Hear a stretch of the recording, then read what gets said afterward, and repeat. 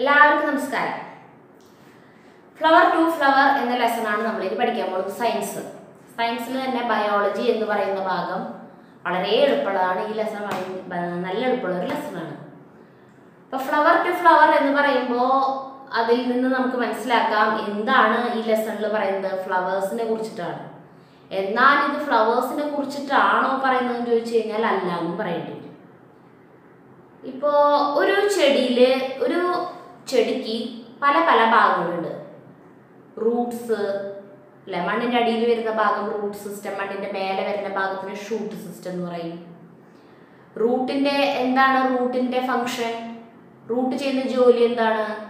മണ്ണിൽ നിന്നും ജലവും ലവണങ്ങളും അബ്സോർബ് ചെയ്യുക എന്നുള്ളതാണ് റൂട്ടിൻ്റെ ജോലി, വേരുകളുടെ ജോലി. ഇനി സ്റ്റെമ്മിൻ്റെ ജോലി എന്താണ്? തണ്ടിൻ്റെ ഈ ബ്രാഞ്ചസ്, ഫ്ലവേഴ്സ്, പിന്നെ ലീഫ്, ഇതിനൊക്കെ ഹോൾഡ് ചെയ്ത് നിൽക്കുന്നത് സ്റ്റെമ്മാണ്. ചെടിക്ക് ഒരു അപ്രൈറ്റ് പൊസിഷനിൽ നിൽക്കാനായിട്ട് ചെടീനെ സഹായിക്കുന്നത് സ്റ്റെമ്മാണ്. പിന്നെ ഈ റൂട്ട് വലിച്ചെടുക്കുന്ന ജലവും ലവണങ്ങളൊക്കെ ബാക്കി എല്ലാ പാർട്സിലേക്കും എത്തിച്ചു കൊടുക്കേണ്ട ജോലി സ്റ്റെമ്മിനാണുള്ളത്. ലീഫിന് എന്താണ് ജോലി? ലീഫ് ഒരു പ്രധാനപ്പെട്ട ഭാഗമാണ് ചെടിയുടെ. ലീഫിനെ food factory of the plant എന്നാണ് പറയുക. കാരണം എന്താ? ലീഫാണ് ചെടിക്ക് ആവശ്യമായിട്ടുള്ള ഭക്ഷണം പാകം ചെയ്യുന്നത്, ഫുഡ് പ്രിപ്പയർ ചെയ്തത് അല്ലേ. അപ്പോൾ അങ്ങനെ ലീഫിന് ആ ജോലിയുണ്ട്. അപ്പോൾ ഫ്ലവറിന് എന്താണ് ജോലി? ഒരു ഫ്ലവറിൻ്റെ ജോലി എന്താണ്? എന്തിനാണ് ഈശ്വരൻ ഇങ്ങനെ ഈ ചെടികളിൽ പൂക്കൾ കൊടുത്തിരിക്കുന്നത്? അത് പൂക്കൾ എന്ന് പറഞ്ഞാലും പോരാ, പൂക്കൾക്ക് നല്ല ഭംഗിയാണ് കാണാൻ. പല പല കളറുകൾ, നല്ല അട്രാക്റ്റീവ് ആയിട്ടുള്ള കളേഴ്സും നല്ല മണവും കൊടുത്തിട്ടുണ്ട്. അതിനുള്ളിൽ തേനുണ്ട്. ഇതൊക്കെ എന്തിനു വേണ്ടിയിട്ടാണ്? ഇതിനൊക്കെ ഓരോ ഉദ്ദേശങ്ങളുണ്ട് ഇതിൻ്റെ ഓരോന്നിൻ്റെ പിന്നിൽ. അതായത് നമ്മൾ ജീവനുള്ള വസ്തുക്കളുടെ ഒരു പ്രധാനപ്പെട്ട ഗുണവിശേഷമാണ് എന്താ പറയുക, റീപ്രൊഡക്ഷനുള്ള കഴിവ്. അതായത് ദ എബിലിറ്റി ഓഫ് റീപ്രൊഡക്ഷൻ. ജീവനുള്ള വസ്തുക്കൾക്ക് മാത്രമേ ആ കഴിവുള്ളൂ. പ്രത്യുൽപാദന ശേഷി, അടുത്ത തലമുറയെ സന്തതി പരമ്പരകളെ സൃഷ്ടിക്കാൻ, അടുത്ത സന്തതി പരമ്പരകൾ ഉണ്ടാക്കാനുള്ള ഒരു കഴിവ്. അപ്പം നമ്മൾ മനുഷ്യൻ കുറേ മൃഗങ്ങൾ, അങ്ങനത്തെ മാമൽസിന്റെ ഗണത്തിൽ പെടുന്ന ജീവികളൊക്കെ പ്രസവിക്കുകയാണ് ചെയ്യുക, അടുത്ത കുട്ടികൾ ഉണ്ടാകുന്നത്. കുറേ പക്ഷികളൊക്കെ എന്താണ് ചെയ്യുക? മുട്ടയിട്ടിട്ട് പ്രത്യുൽപാദനം നടത്തുന്നു. ചെടികളിൽ എങ്ങനെയാണ് പ്രത്യുൽപാദനം? അതായത് അടുത്ത തലമുറ ഉണ്ടാകുന്നത് എങ്ങനെയാ? പലതരത്തിലുണ്ട്. വിത്ത് മുളച്ചിട്ട് പുതിയ സാപ്ലിങ്സ് ഉണ്ടാവും. പിന്നെ കൊമ്പ് നമ്മൾ കുഴിച്ചിട്ടിട്ട്, ചില ചെടികളുടെ കൊമ്പ് കുഴിച്ചിട്ടിട്ടാണ് അടുത്ത വേറെ ചെടികൾ ഉണ്ടാവുക. ചില ചെടികളുടെ ഇലയിൽ നിന്നും ഉണ്ടാവും അടുത്ത ചെടി, ഇല കുഴിച്ചിട്ടിട്ട്. അപ്പം അങ്ങനെയൊക്കെ കുറേ ടൈപ്പ് ഉണ്ട്. അപ്പം ഈ വിത്ത് വഴി ഉണ്ടാകുന്ന ചെടികൾക്ക് ഈ വിത്ത് ഉണ്ടാവണമെങ്കിൽ ചില പ്രത്യേക കാര്യങ്ങൾ നടക്കണം അവിടെ, എങ്കിലേ വിത്ത് ഉണ്ടാവുള്ളൂ, കായ ഉണ്ടാവുള്ളൂ. ആ കായ, അതിൻ്റെ ഫ്രൂട്ട് ഉണ്ടായാലാണ് ആ ഫ്രൂട്ടിൻ്റെ ഉള്ളിൽ സീഡ് ഉണ്ടാവുക. അപ്പോൾ ഫ്രൂട്ട് ഉണ്ടാവണമെങ്കിൽ എന്ത് നടക്കണം? അവിടെ ഒരു പരാഗണം നടക്കണം. അങ്ങനെ നടക്കണമെങ്കിൽ ഈ പൂക്കളിൽ ചില കാര്യങ്ങളൊക്കെ ഉണ്ട്. അതൊക്കെ നടന്നാൽ മാത്രമേ ഈ ഫ്രൂട്ട് ഉണ്ടാവുള്ളൂ. പൂക്കളിൽ ഇങ്ങനെയുള്ള ചില കാര്യങ്ങൾ നടക്കണമെങ്കിൽ ചെടികൾക്ക് തന്നെ ചെയ്യാനുള്ള കഴിവില്ല. അപ്പോൾ ചെടികളെ ഇങ്ങനെ സഹായിക്കുന്ന പോളിനേറ്റിംഗ് ഏജന്റുമാരുണ്ട്, കുറച്ച് അവരെ സഹായിക്കുന്നത്. ഇങ്ങനെ പോളിനേഷൻ നടക്കാൻ സഹായിക്കുന്ന കുറച്ച് ഏജന്റുമാരാണ് ഈ ബട്ടർഫ്ലൈസൊക്കെ. തുമ്പികൾ, വണ്ടുകൾ, തേനീച്ച, ഈച്ചകൾ, അങ്ങനത്തെ പല ഇൻസെക്ട്സ് ഒക്കെയാണ് ഹെൽപ്പ് ചെയ്യുക. അപ്പം ഇൻസെക്ട്സ് ഹെൽപ്പ് ചെയ്യാനായിട്ട്, ഇൻസെക്ട്സ് പൂക്കളിലേക്ക് വരണമെങ്കിൽ പൂക്കൾക്ക്, അതിനു വേണ്ടിയിട്ടാണ് ഈ പൂക്കൾക്ക് ഇങ്ങനെ നല്ല അട്രാക്റ്റീവ് ആയിട്ടുള്ള കളേഴ്സൊക്കെ ഈശ്വരൻ കൊടുത്തിട്ടുള്ളത്. അങ്ങനത്തെ അട്രാക്റ്റീവ് ആയിട്ടുള്ള കളേഴ്സ് ആകുമ്പോൾ പൂക്കളിലേക്ക് ഈ പൂമ്പാറ്റകളൊക്കെ ഇങ്ങനെ ആകർഷിക്കപ്പെട്ട് പൂക്കളിലേക്ക് വരും. അങ്ങനെ പൂക്കളിൽ വരുമ്പോൾ വെറുതെ അവരുടെ കളറും ഭംഗിയും കണ്ട് ആകർഷിക്കപ്പെട്ട് അവർ വന്നാൽ പോരല്ലോ, തിരിച്ച് ഇങ്ങനെ പോളിനേഷൻ ചെയ്യാനായിട്ട് സഹായിക്കും ഈ ബട്ടർഫ്ലൈസൊക്കെ. അപ്പം അതിന് പകരം അവർക്ക് എന്തെങ്കിലും കൊടുക്കണ്ടേ? അതിനുവേണ്ടി ചെടികൾ പൂക്കളിൽ എന്തൊളിപ്പിച്ച് വെച്ചിട്ടുണ്ട്? തേനുണ്ടായിരിക്കും. അപ്പോൾ പൂക്കളുടെ ഭംഗി കണ്ട് ആ ഭംഗിയിൽ മയങ്ങി വരുന്ന വണ്ടുകളും ചിത്രശലഭങ്ങളൊക്കെ വന്നിരുന്നാൽ തന്നെയും അവർക്ക് നിരാശപ്പെടേണ്ടി വരാറില്ല. കാരണം എന്താ, അതിലൊരു തേൻ ഉണ്ടായിരിക്കും. അപ്പോൾ അവർക്ക് അത് കുടിച്ചിട്ട് പോവാം. അത് കുടിച്ച് പോകുന്നതോടുകൂടി ഈ പൂക്കളിൽ ഉണ്ടാകുന്ന പൂമ്പൊടി ഉണ്ട്. ഈ പൂമ്പൊടി ഈ ബട്ടർഫ്ലൈസിൻ്റെയൊക്കെ കാലുകളിൽ പറ്റിപ്പിടിക്കും. അങ്ങനെ ഇവരത് അവിടെ നിന്ന് പിന്നെ വേറെ പൂക്കളിൽ ചെന്നിരിക്കുമ്പോൾ ഇവിടെ നിന്നുള്ള പൂമ്പൊടി അവിടെ ചെന്ന് വീഴും. ഇതാണ് ഈ പരാഗണം എന്ന് പറയുന്നത്. ഈ സ്ത്രീ എന്താ പറയുക, mail gametes and female gametes എന്ന് പറയും. ഇത് രണ്ടും തമ്മിൽ കൂടിച്ചേർന്നുള്ള ഫ്യൂഷൻ, ഇത് രണ്ടും തമ്മിലുള്ള കൂടിച്ചേരൽ നടക്കുമ്പോഴാണ് ഒരു പുതിയ കോശം ഉണ്ടാവുക. അതായത് വിത്ത്, അടുത്ത തലമുറയിലേക്ക് വേണ്ട വിത്തുൽപാദനം നടക്കുന്നത്.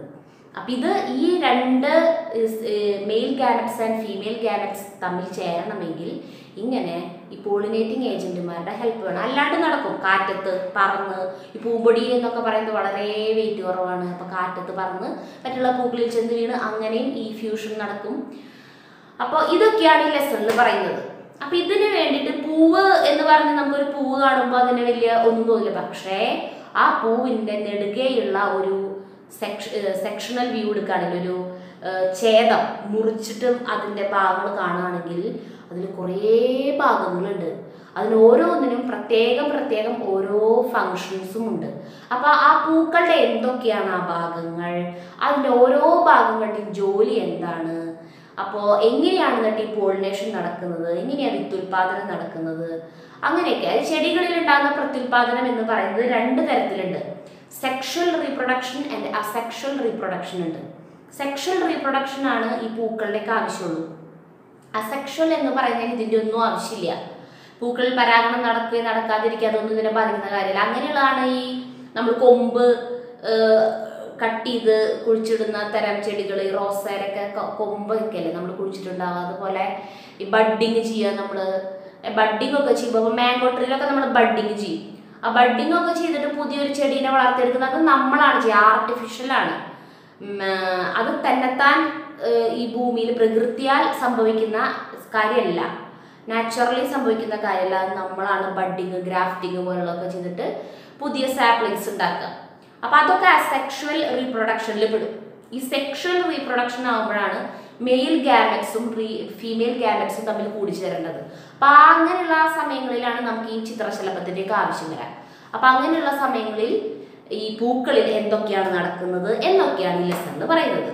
അപ്പം നമുക്ക് ആദ്യം തന്നെ ഒരു പൂവിനെ കുറിച്ചിട്ട് നോക്കാം. ഒരു പൂവിൻ്റെ പേജ് നമ്പർ 31 എടുത്തു കഴിഞ്ഞിട്ടുണ്ടെങ്കിൽ ഒരു പൂവിൻ്റെ ഒരു ചെമ്പരത്തി പൂവ് അല്ലേ, അതിൻ്റെ നെടുകെയുള്ള ഛേദം അത് കാണാൻ പറ്റി സാധിക്കും. ഇങ്ങനെയല്ല കട്ട് ചെയ്യേണ്ടത്, ഇങ്ങനെ നെടുകെ വെർട്ടിക്കലി ഇങ്ങനെ കട്ട് ചെയ്തിട്ടുള്ള. അപ്പം ഞാനിവിടെ ഒരു പൂവിൻ്റെ ലോങ്ങിറ്റ്യൂഡിനൽ ഒരു ഇത് വരച്ചിട്ടുണ്ട്, ഒരു സെക്ഷൻ. നേരെ നെടുകെ ഉള്ള ഛേദം, നെടുകെയുള്ള ഒരു ഛേദം ഏതോ ഒരു പൂവ് ഇവിടെ വരച്ചിട്ടുണ്ട്. അതിൽ ഞാൻ നിങ്ങൾക്ക് ഭാഗങ്ങൾ പറഞ്ഞു തരാം. അത് നിങ്ങൾക്ക് പേജ് നമ്പർ 31 നോക്കി കഴിഞ്ഞാൽ കാണാം. അപ്പോൾ ഒരു പൂവിൻ്റെ, ഇപ്പം ചെമ്പരത്തി പൂവാണെങ്കിൽ ആ പൂവിൻ്റെ ഇങ്ങനെ സെൻറ്ററിൽ ഇങ്ങനെ ഒരു ഭാഗം നമുക്ക് അറിയാം ഇല്ലേ, ഇങ്ങനൊരു തണ്ട് പോലെ ഇങ്ങനെ നിൽക്കുന്നുണ്ടാവും. അതുകൊണ്ട് ഇങ്ങനെ കുറേ ഇതുകൾ നിൽക്കുന്നുണ്ടായിരിക്കും. എന്താ പറയുക, ഫിലമെൻറ്റ്സ്. ആ ഫിലമെൻറ്റ്സിൻ്റെയൊക്കെ ആ ഒരു ഭാഗം, ആ ഫിലമെൻറ്റ്സ് ഇങ്ങനെ നിൽക്കുന്ന ചെറിയ നാരുകൾ പോലെ ഇങ്ങനെ നിൽക്കുന്നുണ്ടായിരിക്കും. അതിൻ്റെ അറ്റത്ത് ഇങ്ങനെ മഞ്ഞ കളറിലുള്ള പൊടി ഉണ്ടായിരിക്കും. അപ്പോൾ ആ പൂമ്പൊടി, അപ്പം ആ ഭാഗത്തിനെ പറയുന്നതാണ് ആൻഡ്രോയിസിയം. അത് ഓക്കെ, അത് ആൻഡ്രോയിസിയം അതിൻ്റെ പേര്. ഇനി ഈ പൂവിന് പിന്നെ അടുത്ത പൂവിൻ്റെ ഒരു ഭാഗമാണ് ഇതളുകൾ. പൂവിന് ഏത് പൂവിനും ഇതളുകൾ ഉണ്ടായിരിക്കും ഇല്ലേ. ആ ഇതളിനെ കൊറോള എന്ന് പറയും. കാറിൻ്റെ പേരല്ല കൊറോള. ഇനി ഈ പൂവിൻ്റെ ഈ ഭാഗത്തായിട്ട് ഇങ്ങനൊരു ഭാഗം ഉണ്ടായിരിക്കും, ഇത്തിരി ഒരു വണ്ണം വരുന്ന ഒരു ഭാഗം. കട്ട് ചെയ്ത് കഴിഞ്ഞാൽ ഉൾഭാഗത്ത് ഇങ്ങനെ കുറേ മണികളൊക്കെ പോലെ ഇട്ട് കാണാം. അതിനെ ജിനോസിയം എന്ന് പറയും. പിന്നെ ഈ പൂവിൻ്റെ ഏറ്റവും താഴെ ഭാഗത്ത് ഒരു പച്ച കളറിൽ ഇങ്ങനെ പൂവിനെ ഹോൾഡ് ചെയ്ത് നിൽക്കുന്ന പോലത്തെ ഒരു കപ്പ് പോലത്തെ ഒരു ഭാഗം ഉണ്ടായിരിക്കും, അതാണ് കാലിക്സ്. ഇനി ആ കാലിക്സ് ഈ പൂവിന്റെ തണ്ടും വന്ന് ചേരുന്ന ആ ഒരു ഭാഗമാണ് തലാമസ്. പിന്നെ പൂവിന്റെ ഈ തണ്ട്, ചെടിയും പൂവിനെയും തമ്മിൽ കണക്ട് ചെയ്ത് നിർത്തുന്ന ഒരു തണ്ട് ഉണ്ടാവും, അതിനെ പെഡിസൽ എന്ന് പറയും. അപ്പോൾ ഇതിനൊക്കെ ഓരോ ഡ്യൂട്ടികളുണ്ട്. ഈ ഓരോ ഭാഗങ്ങൾക്കും പ്രത്യേക ഫങ്ഷൻസ് ഉണ്ട്. പിന്നെ ഓരോന്നിനും എടുത്ത് പരിശോധിച്ചാൽ അതിൽ വേറെ കുറച്ച് ഭാഗങ്ങളും കൂടി നമുക്ക് ഉണ്ടായിരിക്കും, പഠിക്കാനുണ്ടായിരിക്കും.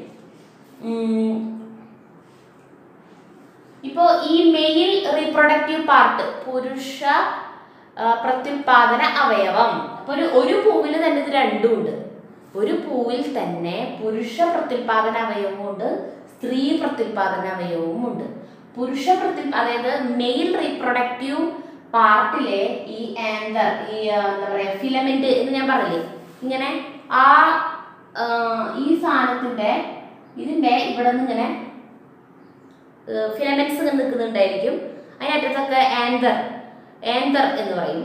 അതൊക്കെ ഇനി വരുന്നുണ്ട്, അതിന് തന്നെ നമുക്ക് പഠിക്കാനുണ്ട്. അപ്പൊ ആ ഭാഗങ്ങൾ വിശദമായി പറയുന്നുണ്ട്. അതിനുള്ള പൂമ്പൊടി ഇതിലേക്ക് വീഴണം. എവിടേക്ക് എത്തണം? ഈ സ്ത്രീ ജിനോയിസിയം, ഫീമെയിൽ റീപ്രൊഡക്റ്റീവ് പാർട്ടിലേക്ക് എത്തണം. അപ്പോഴാണ് അവിടെ ഫ്യൂഷൻ, ഇത് രണ്ടും തമ്മിലുള്ള ഫ്യൂഷൻ, രണ്ടും തമ്മിലുള്ള സംഗമം എന്താ പറയാ, രണ്ട് കൂടിച്ചേരൽ നടക്കേണ്ടത്. അപ്പോൾ ഇതിന് വേണ്ടിയിട്ടാണ് നമുക്ക് തന്നെത്താൻ വീഴും. കാറ്റത്ത് ഇത് ഈ പൊടി ഇതിലേക്ക് എത്തും, കാറ്റത്ത് വീഴാം. പിന്നെ ഈ ഒരു പൂ നിൽക്കുകയാണെങ്കിൽ അടിഭാഗത്ത് ഇതേ ചെടിയിൽ തന്നെ വേറൊരു പൂ നിൽക്കണമെങ്കിൽ ഈ പൂമ്പൊടി താഴത്തേക്ക് കൊഴിഞ്ഞ് അതിലേക്ക് വീണ് അങ്ങനെ നടക്കാം. അങ്ങനെയൊക്കെ പോസിബിലിറ്റീസ് ഉണ്ട്. പക്ഷേ എങ്കിൽ പോലും ഒരു ചെടി വേറെ അകലെയുള്ള ഒരു ചെടിയുമായിട്ട് ഇങ്ങനെ തമ്മിൽ ഫ്യൂഷൻ നടക്കാൻ ബുദ്ധിമുട്ടാണ്. അപ്പോഴാണ് നമുക്ക് ഈ ചിത്രശലഭങ്ങളുടെയൊക്കെ ആവശ്യം. അപ്പം അങ്ങനെ ചിത്രശലഭങ്ങൾ ഇതിലേക്ക് ആകർഷിക്കണമെങ്കിൽ പൂവിന് നല്ല ഭംഗി വേണം, നല്ല അട്രാക്റ്റീവ് കളർ വേണം. അപ്പം അങ്ങനെ പൂവിന് നല്ല ഭംഗി കൊടുക്കാനുള്ള പാർട്ടാണ് പൂവിൻ്റെ കൊറോള എന്ന് പറയുന്ന ഭാഗം. പൂവിന് നല്ല കളറും ഭംഗിയും അട്രാക്ഷനൊക്കെ കൊടുക്കുന്ന ഭാഗമാണ് ഈ പൂവിൻ്റെ ഇതളുകൾ. പിന്നെ ഈ ജിനോയിസിയം എന്ന് പറയുന്നതാണ് ഫീമെയിൽ റീപ്രൊഡക്റ്റീവ് പാർട്ട് എന്ന് പറയുമ്പോൾ അത് തന്നെ നമ്മൾ ഇനി പഠിക്കും. അതിൽ തന്നെ ഓവ്യൂൾ, അങ്ങനെ ഓവറി, അങ്ങനത്തെ ഭാഗങ്ങളൊക്കെ ഉണ്ട്. അപ്പം അതൊക്കെ നമുക്കത് പിന്നെ പഠിക്കാം. അപ്പം ഇത് ഇത്രയും മനസ്സിലാക്കി വയ്ക്കുന്നത് എന്താണ്? ഫീമെയിൽ റീപ്രൊഡക്റ്റീവ് പാർട്ടാണ് ഇത്. പിന്നെ ഈ കാലിക്സ് എന്ന് പറയുന്ന ഭാഗം ഈ പൂവിൽ മൊട്ടായിരിക്കുന്ന സമയത്ത്, ബഡായിരിക്കുന്ന സമയത്ത് നമുക്ക് ഇപ്പോൾ ചെമ്പരത്തി പൂവിൻ്റെ കാര്യം എടുക്കാം.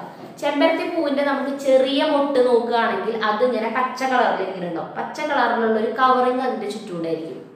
ആ പച്ച കളറിൽ നമ്മൾ പൊളിക്കുകയാണെങ്കിൽ ഉള്ളിൽ മുട്ടുണ്ടായിരിക്കും, ചുവപ്പ് കളറിൽ. ഏത് കളറിൽ ചെമ്പരത്തി ആണെങ്കിൽ ആ കളറിലുള്ള മുട്ടുണ്ടാവും. അത് ഈ മൊട്ടിന് ഇങ്ങനെ വലുതാവും തോറും ഈ പച്ച കളറിലുള്ള ഈ കവറിങ് ഇങ്ങനെ ചെറുതായി താഴത്തേക്ക് നീങ്ങി പോരും. ഈ മൊട്ട് ഇങ്ങനെ ഇതിലേക്ക് നീളം വെച്ച് വലുതായി വരും. അപ്പോൾ ആ കവറിങ് ആണ് കാലിക്സ്. അതിങ്ങനെ മൊട്ടിനെ പൊതിഞ്ഞ് സൂക്ഷിക്കാൻ വേണ്ടിയിട്ടുള്ളതാണ്, പ്രൊട്ടക്റ്റ് ചെയ്യാൻ വേണ്ടിയിട്ടുള്ളതാണത്. അത് പിന്നീട് അത് എന്തുണ്ടാവും, പൂ അത് വിരിഞ്ഞ് കഴിയുമ്പോൾ ഇതിങ്ങനെ അത് അടിഭാഗത്ത് അതിങ്ങനെ നിൽക്കും. ചെറിയൊരു പച്ച കളറിൽ ഇങ്ങനെ നമുക്കത് കാണാം. പൂ പൊട്ടിച്ചിട്ട് നോക്കുകയാണെങ്കിൽ കാണാം. അതാണ് കാലിക്സ്. അതുപോലെ ഈ കാലിക്സിൻ്റെയും ഈ തണ്ടിൻ്റെ ഇടയിലുള്ള ഭാഗമാണ് തലാമസ്. പിന്നെ ചെടിയിലെയും പൂവിനെയും തമ്മിൽ കണക്ട് ചെയ്ത് നിർത്തുന്ന ഒത്തിരി ഒരു കനമുള്ള ഒരു ഭാഗമാണ് ഈ പെഡിസൽ. കാരണം ഇത്തിരി ശക്തിയുള്ള കാറ്റ് വന്നാലും പെട്ടെന്നൊന്നും അത് ഒടിഞ്ഞു വീഴില്ല. പിന്നെ പൂവ് പിറ്റേ ദിവസത്തേക്ക് വാടി കഴിയുമ്പോൾ പൂവ് കൊഴിഞ്ഞു പോവുള്ളൂ. അപ്പം പൂവിനെയും ചെടിയെയും തമ്മിൽ കണക്ട് ചെയ്ത് നിർത്തുന്ന ഭാഗമാണ് തലാമസ്. അപ്പം ഇത്രയും കാര്യങ്ങളാണ് ഒരു പൂവിനെ കുറിച്ചിട്ട് നമ്മളിപ്പോൾ പഠിച്ചു. അപ്പോൾ ഒരു പൂവ് കാണുമ്പോൾ നമുക്കൊരു ഇതില്ല, പക്ഷേ ആ പൂവിന് ഇത്ര ഭാഗങ്ങളുണ്ട്. ഇനി ഡീറ്റെയിൽ ആയിട്ട് പഠിക്കുകയാണെങ്കിൽ ഇനിയും കുറേ കാര്യങ്ങളും കൂടി നമുക്ക് പഠിക്കാനുണ്ട്. അപ്പോൾ അത് നമുക്ക് പേജ് നമ്പർ 32 നോക്കി കഴിഞ്ഞാൽ ഈ ഓരോ പാർട്സിൻ്റെയും ഫങ്ഷൻസ് കൊടുത്തിട്ടുണ്ടായിരിക്കും ഇല്ലേ? നോക്കിയേ, അത് മാച്ച് ചെയ്യാൻ പറഞ്ഞിട്ട് കൊടുത്തിരിക്കുകയാണ്. Holes different parts of the flower. ആദ്യം എടുക്കുന്നു ഫ്ലവറിന്റെ ഡിഫറെൻറ്റ് പാർട്സിനെ ഹോൾഡ് ചെയ്ത് നിർത്തുന്നു. അതാരാണ്? Thalamus. Provides colour, fragrance and attractiveness to the flower. ഫ്ലവറിന് നല്ല ആകർഷണീയതയും കളറും മണവും ഒക്കെ കൊടുത്ത് ഫ്ലവറിനെ മനോഹരമാക്കുന്ന ഭാഗം എന്താണ്? പൂവിൻ്റെ എന്ത് ഭാഗമാണ്? അതാണ് corolla. Mail reproductive part of the flower formed of anther and filament. പുരുഷ പ്രത്യുൽപാദന അവയവം. അതേതാണ് ഫ്ലവറിന്റെ? ആൻഡ്രോയ്സിയം എന്ന് പറഞ്ഞ ആ ഭാഗമാണ് പൂവിന്റെ. കണ്ട ചിത്രത്തിൽ കാണുന്നില്ലേ? ഇനി female reproductive part of the flower ഏതാണ്? അതിൽ സ്റ്റിഗ്മ, സ്റ്റൈൽ, ഓവറി ഒക്കെ ഉണ്ട്. അത് നമ്മൾ ഇനി പഠിക്കും. ആ ഭാഗമാണ് ജിനോയ്സിയം. Connects the flower with a plant. പ്ലാന്റും ഫ്ലവറിനെയും തമ്മിൽ കണക്ട് ചെയ്ത് നിർത്തുന്ന ഭാഗമാണ് പെഡിസൽ.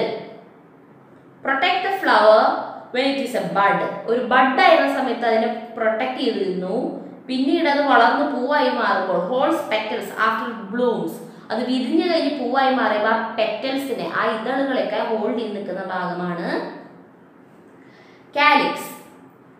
അപ്പൊ ഇത്രയും കാര്യങ്ങൾ ഉണ്ട്. ഇതെല്ലാം പഠിക്കണം. ഓരോന്നിന്റെ പേരെന്താണ്, അതിന്റെ ഫങ്ഷൻസ്, അതിന്റെ ജോലി എന്തൊക്കെയാണെന്ന് നമ്മൾ പഠിക്കണം.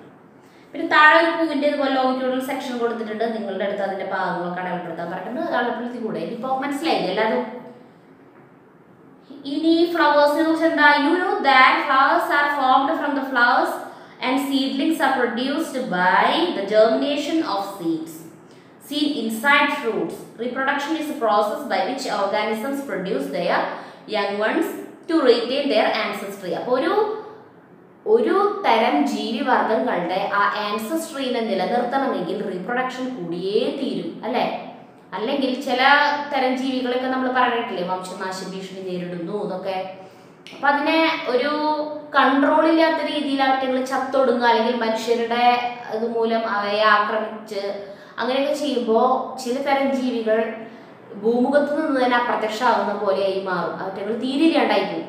പിന്നെ ആകെ കുറച്ചാണ് അവശേഷിക്കുന്നവർക്ക് എന്തെങ്കിലും ഒരു കേടോ അല്ലെങ്കിൽ അവയ്ക്ക് എന്തെങ്കിലും പ്രത്യുൽപാദന തകരാറോ വന്നാൽ അടുത്ത തലമുറ ഉണ്ടാവില്ല. അങ്ങനെ ഒരു ജീവി വർഗം തന്നെ ഈ ഭൂമുഖത്ത് നിന്നും അപ്രത്യക്ഷവും.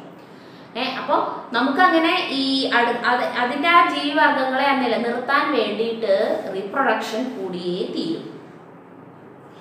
Flowers perform the function of reproduction in plants. അപ്പോൾ ചെടികളിൽ ഈ റീപ്രൊഡക്ഷന് വേണ്ടിയിട്ട് ഉള്ള ഒരു അവയവം എന്ന് വേണമെങ്കിൽ പറയാം. ഫ്ലവേഴ്സ് ആണ് ആ ഡ്യൂട്ടി ചെയ്യുന്നത്. Flowers are the reproductive organs in the plants. അപ്പോൾ പ്ലാന്റ്സിന്റെ ശരിക്കും പറഞ്ഞാൽ റീപ്രൊഡക്റ്റീവ് ഓർഗൻ, പ്രത്യുൽപാദന അവയവമാണ് പൂവ് എന്ന് നമുക്ക് പറയാം. ഒരു ചെടിയുടെ പ്രത്യുൽപാദന അവയവം, റീപ്രൊഡക്റ്റീവ് പാർട്ടാണ് ഒരു ഫ്ലവേഴ്സ് എന്ന് പറയുന്നത്. അപ്പോൾ ഒരു പൂവിൻ്റെ ലോങ്ങിറ്റ്യൂഡൽ സെക്ഷൻ വരച്ചിട്ട് നമ്മൾ അതിൻ്റെ ഭാഗങ്ങളൊക്കെ നമ്മൾ മനസ്സിലാക്കി. പിന്നെ അതിൻ്റെ നടുവിലത്തെ ഭാഗം മാത്രം, പെറ്റൽസ്, ആ ഇതളൊക്കെ കളഞ്ഞിട്ട് ബാക്കി ആ ഉള്ളിലത്തെ ഭാഗം ഉണ്ടല്ലോ അത് മാത്രം എടുത്തിട്ട് ഇപ്പം നമ്മൾ പറയുകയാണെങ്കിൽ ആൻഡ്രോയ്സിയം ആൻഡ് ജിനോയ്സിയം, മെയിൽ റീപ്രൊഡക്റ്റീവ് പാർട്ടും ഫീമെയിൽ റീപ്രൊഡക്റ്റീവ് പാർട്ടും മാത്രം നമുക്കൊന്ന് സൂക്ഷ്മമായിട്ട് പരിശോധിക്കാം. അപ്പൊ ഇതിലത്തെ മെയിൽ റീപ്രൊഡക്റ്റീവ് പാർട്ട് ഏതാണ്? ആൻഡ്രോയ്സിയം എന്ന് പറയുന്ന ഭാഗം. ഈ സാധനത്തിന്റെ ഇത് ഇങ്ങനെ വരുന്നത് കണ്ട, ഇങ്ങനെ പൂവിന്റെ ഇവിടെ നിൽക്കില്ലേ, ആ കുഞ്ഞൻ നാര് പോലെ, ആ നാര് പോലെ നിൽക്കുന്ന ആ ഭാഗത്തിനെ പറയുന്നതാണ് ഫിലമെന്റ് എന്ന് പറയും. പിന്നെ ആ ഫിലമെന്റിന് തുമ്പത്തായിട്ട് യെല്ലോ കളറിലുള്ള മണികൾ പോലെ ഉണ്ടായിരിക്കും, പൂമ്പൊടി പിന്നെ മണികൾ. അതിനെ ആന്തർ എന്നാണ് പറയാ. എന്താ പറയാ? ആന്തർ. കണ്ട ഇതിന്റെ തുമ്പത്തുള്ള ഈ മണികൾ, ഇതിനെ പറയുന്നതാണ് ആന്തർ. ഈ ആന്തറിന്റെ ഉള്ളിൽ എന്തുണ്ടായിരിക്കും? പോളൻ ഗ്രെയിൻസ് ഉണ്ടായിരിക്കും. പോളൻ ഗ്രെയിൻസിന്റെ ഉള്ളിലാണ് മെയിൽ ഗാമറ്റ്സ് ഉണ്ടായിരിക്കുക. ഈ മെയിൽ ഗാമറ്റ്സ് ആണ് ഫീമെയിൽ ഗാമറ്റുമായിട്ട് തമ്മിൽ ചേർന്ന് ഫ്യൂഷൻ ഉണ്ടാകുക. ഫ്യൂഷൻ സംഭവിച്ചിട്ട് സീഡ് ഉണ്ടാകുന്നത്. അപ്പൊ ആന്തറിന്റെ ഉള്ളിലാണ് എന്തുണ്ടാവുക? പോളൻ ഗ്രെയിൻസ് ഉണ്ടാവുക. അപ്പോൾ ഈ ഫിലമെന്റ് ആൻഡ് ആന്തർ എന്ന് പറയുന്ന ഈ ഒരു പോർഷനാണ് ആൻഡ്രോയ്സിയം എന്ന് പറയുന്ന ഭാഗം. അത് ആ തണ്ട് ഇങ്ങനെ പൂവിന്റെ സെന്ററിൽ ഇങ്ങനെ നിൽക്കുന്ന ആ തണ്ടിന്റെ ഇവിടെ നിന്ന് നിറയെ നിൽക്കുന്നുണ്ടായിരിക്കും. അപ്പൊ അത്ര ആ ഒരു നാരുകൾ പോലെ നിൽക്കുന്ന ഭാഗം, അതിന്റെ തുമ്പത്തുള്ള ആ മണികൾ, ഈ ആന്തർ, അതാണ് ആൻഡ്രോയ്സിയം. ഇനി ഈ തണ്ടും ഈ സെന്ററിലൂടെ പോകുന്ന ഈ തണ്ട്, പിന്നെ ഇവിടെ വരുന്ന ഈ ഭാഗം, ഇതൊക്കെ ഫീമെയിൽ റീപ്രൊഡക്റ്റീവ് പാർട്ടാണ്. അതിൻ്റെ പേര് ജിനോയ്സിയം. അപ്പം ഇതിൻ്റെ ഈ ഏറ്റവും തുമ്പ് ഭാഗത്ത് ഇങ്ങനെ ഇവിടെ ഇങ്ങനെ വിടർന്ന പോലെ ഇരിക്കുന്നുണ്ടാവും. അതിൻ്റെ ഏറ്റവും മുകൾ ഭാഗത്ത്. അപ്പോൾ ചെമ്പരത്തിപ്പൂരം സെൻറ്ററിൽ പോണ ആ സാധനം എടുത്ത് നോക്കി കഴിഞ്ഞാൽ നിങ്ങൾക്ക് കാണാം അതിങ്ങനെ വിടർന്ന പോലെ ഇരിക്കുന്നുണ്ടായിരിക്കും. അങ്ങനെ ഇരിക്കുന്ന ആ ഭാഗത്തിനെ പറഞ്ഞാണ് സ്റ്റിഗ്മ. എന്താ പറയുക? സ്റ്റിഗ്മ. പിന്നെ ഈ തണ്ടിനെ എന്ത് പറയും? സ്റ്റൈൽ എന്ന് പറയും. ഈ തണ്ടിനെ സ്റ്റൈൽ എന്ന് പറയും.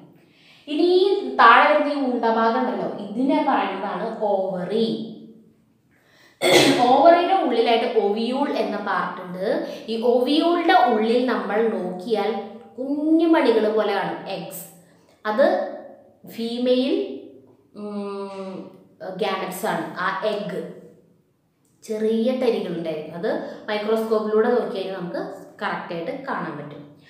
അപ്പോൾ ഈ എഗ്ഗുമായിട്ടാണ് ഈ ആന്തറിന്റെ ഉള്ളിലുള്ള, ആന്തർ എന്നിട്ട് മനസ്സിലായല്ലോ, ഈ ഫിലമെന്റിന്റെ അറ്റത്തുള്ള ഈ യെല്ലോ കളറിലുള്ള മണികളില്ല, അത് ആന്തറിന്റെ ഉള്ളിലുള്ള പോളൻ ഗ്രെയിൻസിന്റെ ഉള്ളിലുള്ള മെയിൽ ഗാമറ്റ്സ്, ഇവിടെയുള്ള ഈ മെയിൽ ഗാമറ്റ്സ് ഇവിടേക്ക് എത്തണം. ഇവിടേക്ക് എത്തിയാലേ ഈ ഫ്യൂഷൻ നടക്കുള്ളൂ, ഇത് രണ്ടും തമ്മിൽ ചേരുള്ളൂ. അപ്പോഴാണ് ഫ്രൂട്ട്സ് ഉണ്ടാവുക. അതിനെ ഹെൽപ്പ് ചെയ്യാനാണ് ഇതിന് ഇതളുകൾ ദൈവം കൊടുത്തത്. ഇത് ഈ ഭാഗം മാത്രമായാൽ ശരിയാവില്ല.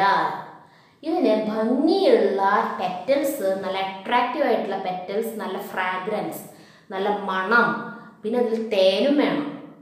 പൂമ്പാറ്റകളെ വെറുതെ ഭംഗി കണ്ട് അവിടെ വരെ വന്നിട്ട് അവര് ഭംഗി ഇവിടെ വന്നിരിക്കുമ്പോൾ ഒന്നുമില്ലാണ്ട് തിരിച്ചു പോകുന്നത് ശരിയല്ലല്ലോ. ഇവര് വലിയൊരു കർമ്മം ചെയ്യാൻ വേണ്ടിയിട്ടാണ് ചെടികളെ സഹായിക്കുന്നത്. അടുത്ത തലമുറ ഉണ്ടാവാനുള്ള ആ ഒരു പ്രോസസ്സിനെ ഹെൽപ്പ് ചെയ്യാനാണ് ഈ പൂമ്പാറ്റകളും വണ്ടുകളൊക്കെ വരുന്നത്. അപ്പോൾ അവരെ വെറുതെ മടക്കി അയക്കുന്നത് ശരിയല്ലല്ലോ. അപ്പോൾ അവർ വരുമ്പോൾ അവർക്ക് കൊടുക്കാൻ പൂക്കളിൽ എന്തുണ്ടായിരിക്കും? തേനുണ്ടായിരിക്കും. അപ്പോൾ ഈ പൂമ്പാറ്റകളുടെ കാലിൽ ഈ പൂമ്പൊടിയുടെ ഉള്ളിലാണ് പോളൻ ഗ്രെയിൻസ് ഉള്ളത്, അതിലാണ് മെയിൽ ഗാമറ്റ്സ് ഉള്ളത്. അത് പറ്റിപ്പിടിച്ച് അത് അടുത്ത പൂവിൽ ചെന്നിരിക്കുമ്പോൾ, ചിലപ്പോൾ ഈ പൂവിൻ്റെ തന്നെയാവാം, വന്നിരിക്കുമ്പോൾ ഇതിലൂടെ എന്തുണ്ടാവും? ഇവിടേക്ക് ഇവിടെ വന്ന് വീഴണം. അപ്പോഴാണ് അത് ഇതിലൂടെ ഇങ്ങനെ പോയി ഇതിലൂടെ പോയിട്ട് ഇവിടേക്ക് എത്തണം. അപ്പോൾ ഈ എഗ്ഗുമായിട്ടുള്ള ഫ്യൂഷൻ സംഭവിക്കും. മനസ്സിലായി? അപ്പോൾ ഇതുവരെ പറഞ്ഞതൊക്കെ എല്ലാവർക്കും നന്നായിട്ട് മനസ്സിലായില്ലേ? എളുപ്പമുള്ള ലെസൺ അല്ലേ? അപ്പോൾ നമുക്കിനി അടുത്ത ക്ലാസ്സിലാണ്.